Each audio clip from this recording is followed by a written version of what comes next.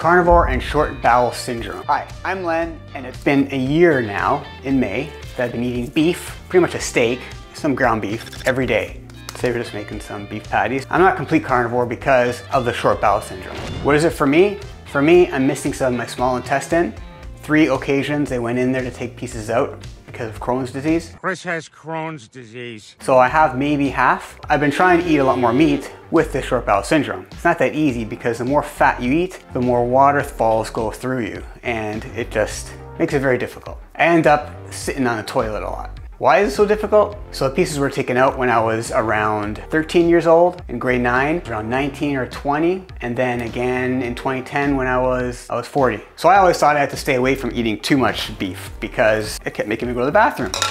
Now that I've been eating more and more meat, I feel amazing. I used to live off mostly chicken. Bam!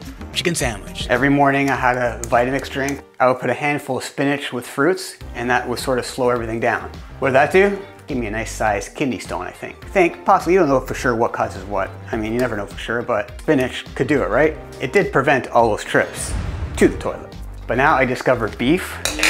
I have it every day. The days I miss it, my body's like craving it. I have a part solution for the short bowel syndrome. The main one is clerosteramine. I've been taking it since the mid-90s, around then. That's when I first had it. It's a binding agent. It binds all the biles inside and makes it all solid instead of liquid. And it works amazing. This one is more grainy, the Ollister one. Jamp is kind of easier to drink. I use a straw so I don't get it in my teeth because you don't want to get in your teeth. So I get a small glass. I just broke a bowl. This bowl has been in my family for years. Okay, so I take the clerosteramine, I put it in a little bowl, and I find 3 scoops is it's like 3/4 of the pack. I put some water in it. I take my straw, plastic straw, throw some bubbles in to mix it more, and then we chug it. You're not supposed to sip it. Still a little bit grainy, but not as bad as the Ollister version.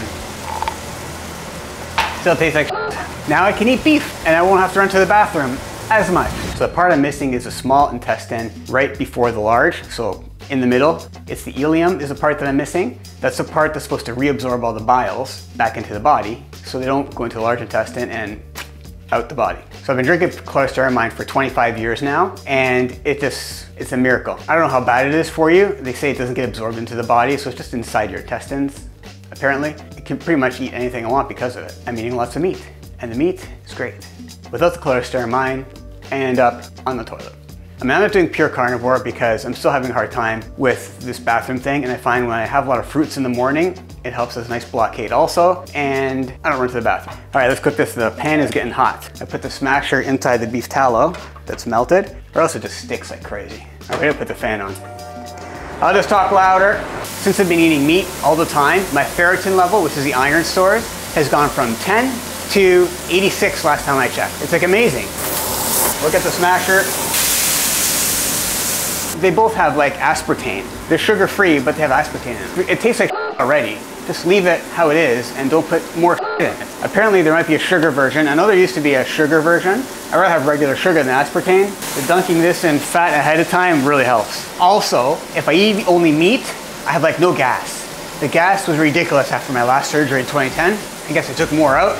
The more like fruits and breads I eat, like the sugar, the gas is just out of this world. So that's why I still eat other foods like bread and fruits, a lot of fruits still. I still sometimes have my fruit drink in the morning because I find mixing it together helps it slow down, but I get lots of gas. All right, so today we're gonna have the beef with a bun and tomatoes and some ketchup.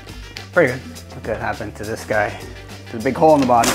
And I got 4 spare burgers. These I'll probably eat just by themselves for like a snack later. How about strength? I'm so much stronger now that I'm eating all this meat. I can go biking so much easier now. I noticed how much stronger I was getting after only a few months of eating meat. One other thing I wanted to try was a psyllium husk instead of the clerosteramine. I haven't tried it yet. I'm kind of scared to eat meat and just use this. I need a day that I know for sure I'm not doing anything. I can be at home and see what happens, because it's good to be close to home base when you're trying something new like this, because you don't know what's gonna happen. What if you're out and it's occupido? Occupido? I don't just eat beef. I sometimes have some bacon. I'm making a whole pack of bacon here, ready to turn. So bacon has the same effect as the beef. Makes you run to the bathroom. I overcook some of them, but that's okay. A little overcooked, not bad. All right, so what we have here is a burger with a little bit of ketchup and bacon and tomato. Yes, it's not really carnivore because I got all the other, but maybe one day. I find the other stuff helps slow it down. I'm gonna try making carnivore bread. It's made with eggs, pork rinds, I'm not sure what else. Oh, and ground chicken meat. And it's supposed to like come into like some kind of breadish substance. This meat is something else.